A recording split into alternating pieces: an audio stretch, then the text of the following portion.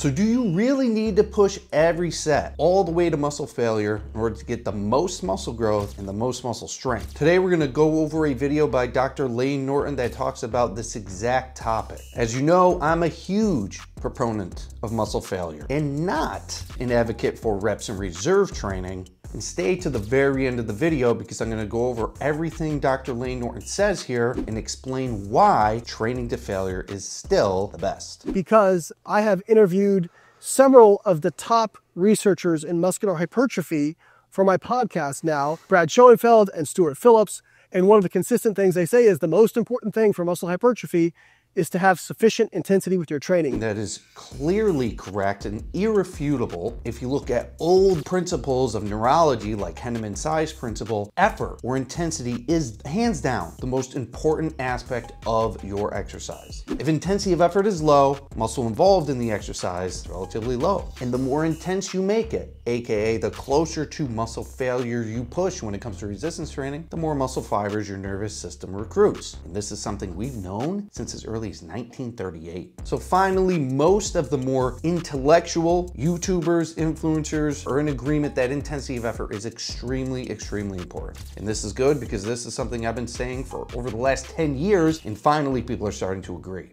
We have a couple of studies now looking at either training to failure or 1 or 2 reps shy of failure and showing no difference in hypertrophy. And some of them actually show maybe a little bit better strength adaptations in people who stop shy of failure. If you are taking multiple sets all the way to failure multiple times a week, unless you are PED enhanced, you are almost certainly going to overtrain. Now, a lot of average gym goers, they don't really overtrain. They're training way shy of failure because their ability to estimate their proximity to failure is usually pretty poor. They're training to whatever they think is failure, but it's probably about 3, 4, maybe even 5 reps in reserve. So I would imagine the reason some studies show that strength is better when you're stopping shy of failures because they're not overtraining as much as the individuals who are pushing all the way to failure with all these sets every week. Shy of failure. A new study came out, Brad Schoenfeld's on the paper, as well as some other really great authors in hypertrophy, and they were looking at 10 weeks of resistance training in people who were very well trained. The RIR of one group just trained an RIR of 1. And in the other group, they started out at an RIR of 4 and gradually increased the intensity as the study went on, so that by the final week, they were doing an RIR of 1 in both 5-week training blocks. And at the end of the study, they looked at like cross-sectional area of the vastus lateralis of the quads and the triceps. And they also looked at 1 rep maximum for squat, 1 rep maximum for bench. And also they had people do their 10 rep maximums before they started the study.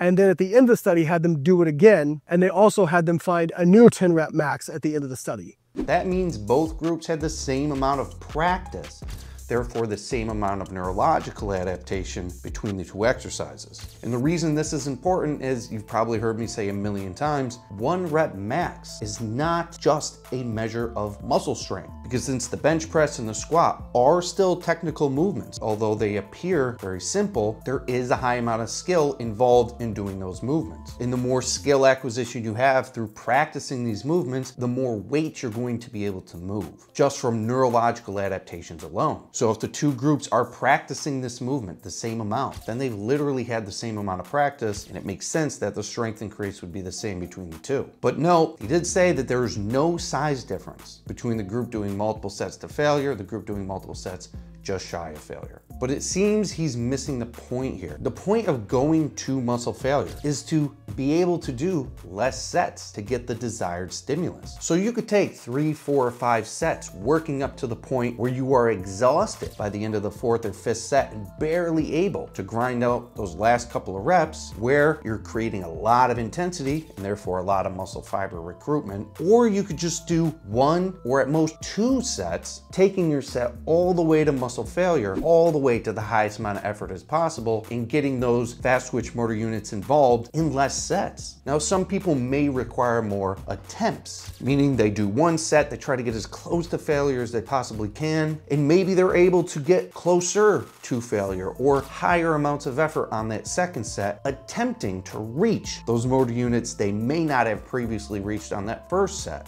And this is where I believe more than 1 set could potentially be useful, but it's not for the sake of more reps and more sets. Because how many times the weight goes up and down is literally irrelevant when it comes to how your body recruits muscle tissue. Effort, intensity, how hard you push is absolutely everything. And believe it or not, you could recruit all the available motor units with no volume, no lifting or lowering the weight at all through just static isometric training. If you push against something as hard as you possibly can and your muscles can no longer produce any force momentarily, you're recruiting all the motor units that your body can recruit. And you've essentially done no repetitions at all with no movement. So the belief that sets and reps are relevant when it comes to stimulating your muscles for growth is just not. It does appear that to get maximum muscle activation, you do have to train closer to failure with isolation exercises. But with compound exercises, it appears you get a greater amount of muscle activation further away from failure than you do with isolation exercises. All right, this part of Layne Norton's video really confused me because this made absolutely no sense at all. Now, he doesn't provide any reference or any explanation physiologically of why this is, which is why I kind of thought it was silly to include in the video. Now, he does go on to explain that when you're doing compound movements, they feel harder. Okay, well, what does feel harder mean? More effort, more intensity. So maybe that's what he was referring to, which is something I have actually noticed myself. And you may remember old school bodybuilders or old school weightlifters say, well, you need to bench, squat, and deadlift because those exercises activate more muscle or train the most muscle and stimulate the most testosterone and make you grow the most. But that's not the reason. It's got nothing to do with any of that. It's got everything to do with people generally push way harder on those movements, more intensity in those movements. So people probably noticed people who squat, bench, and deadlift in the old school versus people that didn't grew more muscle. And people are generally more motivated to push harder on bench, squat, and deadlift, probably just to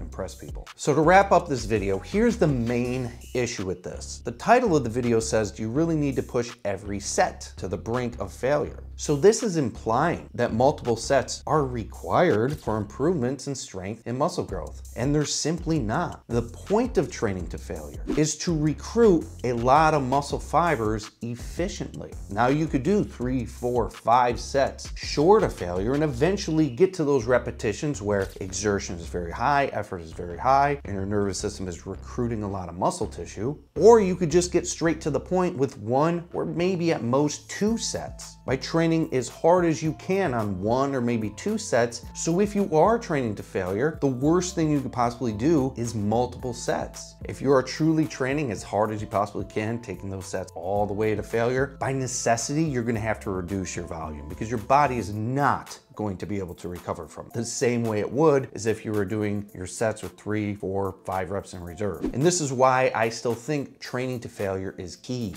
I'm able to build a 220, 225 pound physique training 1 or 2 times a week is because I take all my exercises to failure. And then I reduce the amount of sets I do to 1 and maybe sometimes 2 sets. So I'm spending about 1/6 of the time in the gym than most people do and getting the same, if not a better stimulus, way more efficiently. That's why I choose to train to failure. I also know to reduce the volume so that way I don't overtrain. The good news is I filmed a ton of high quality, in-depth videos on how to execute intense, efficient, and safe workouts in my school group. You can try my school group free for 7 days and go through all of the videos that I recorded recently with in-depth demonstration, explanation, and execution on a ton of different exercises, including body weight, machines, free weights, you name it. And a bunch of other videos going over exercise principles like how intensity of effort works, how to diet and eat correctly, and how to program your own workouts. You can also post your questions or DM me directly in my school group with any specific questions that you have, and I can answer them for you and help get you on the right track. Click the link in the description, join free for 7 days. I also post multiple new videos during the week, so if you want to dial in your training and learn how to maximize your results while spending less time in the gym, click the link below, join my school group. And don't forget to hit the like, subscribe, and the bell notification icons so you can be notified when I drop more videos showing you how to get in the best shape of your life and save time doing it.